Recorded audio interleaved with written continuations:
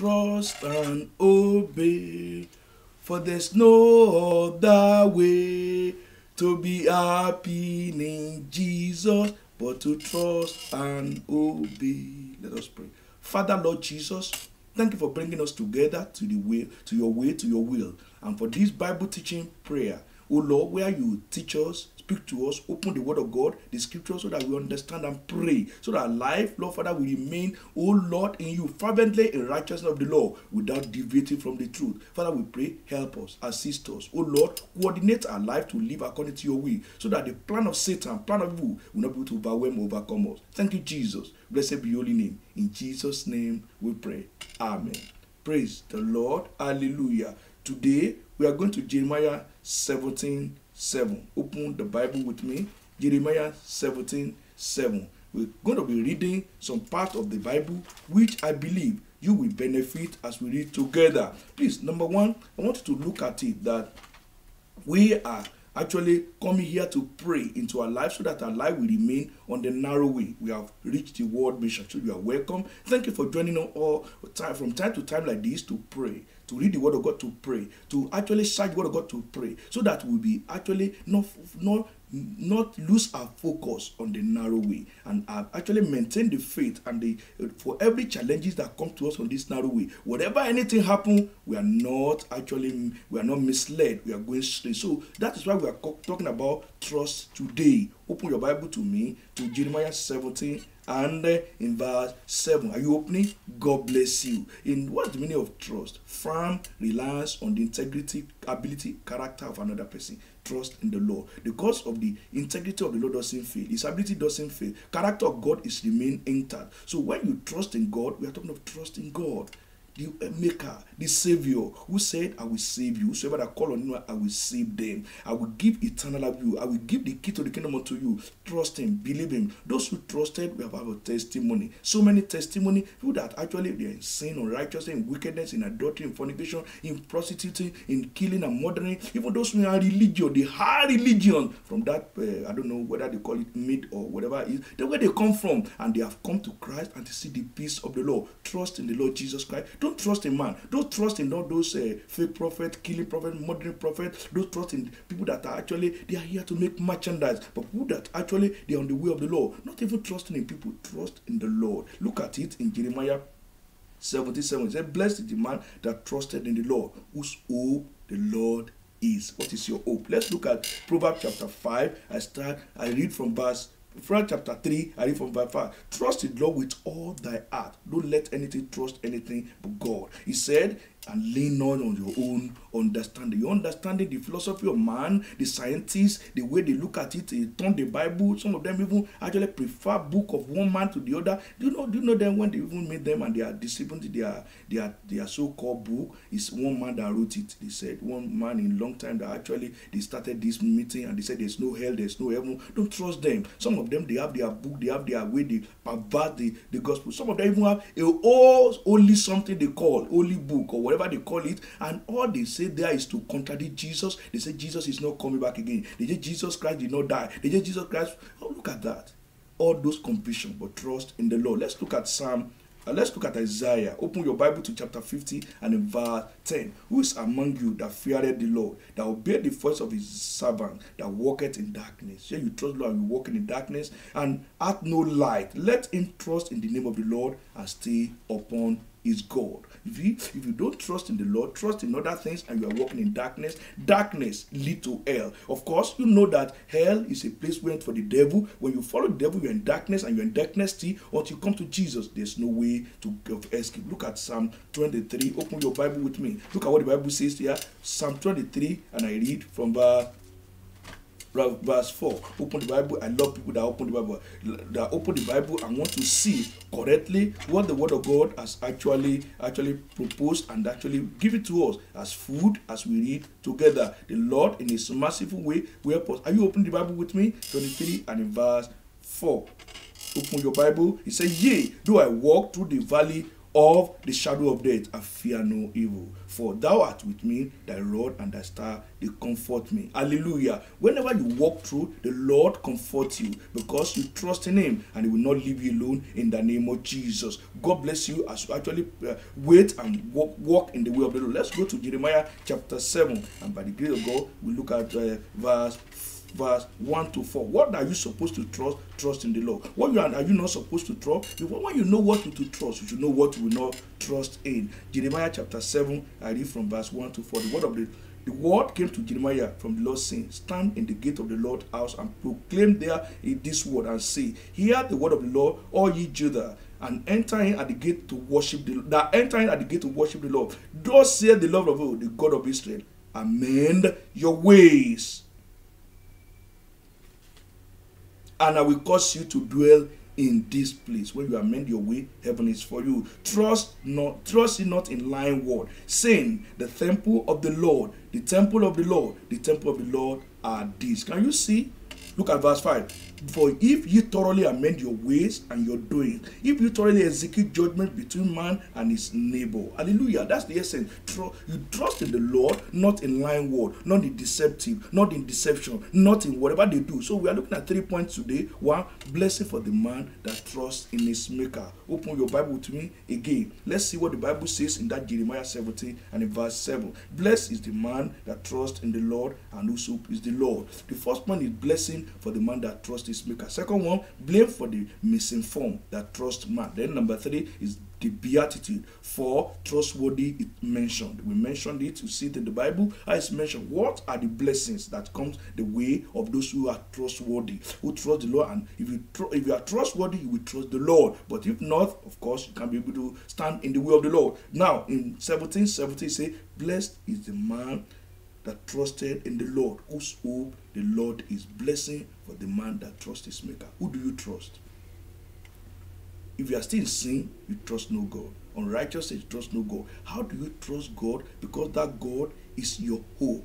What's the hope of life? Jesus is the hope of life. He's the one that came to give salvation, and he called you, come unto me, and he said, I will give you rest. And it's the way, the truth, and life. Nobody cometh to the Father but through him. The hope of life is calling you.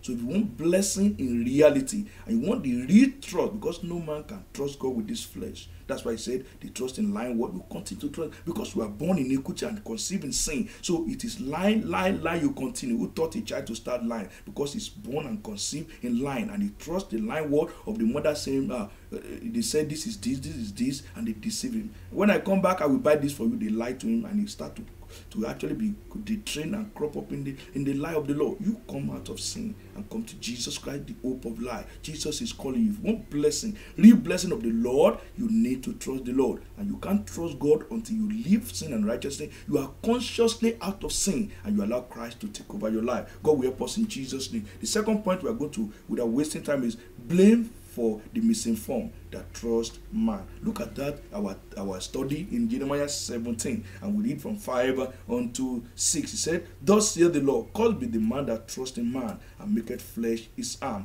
whose heart departed from the Lord, for he shall be like the herd and the desert, and shall not see when good cometh, but shall inhabit the parched places in the wilderness, in salt land, and not inhabited. Can you see where we actually inhabit is the dry land, the wilderness of hell? It will not be your portion in Jesus' name. Let's go to Jeremiah chapter 7. I read from 8 unto 12. Behold, ye trust in lying word that cannot promise. That's the blame for them. That's why there's blame. They trust in man's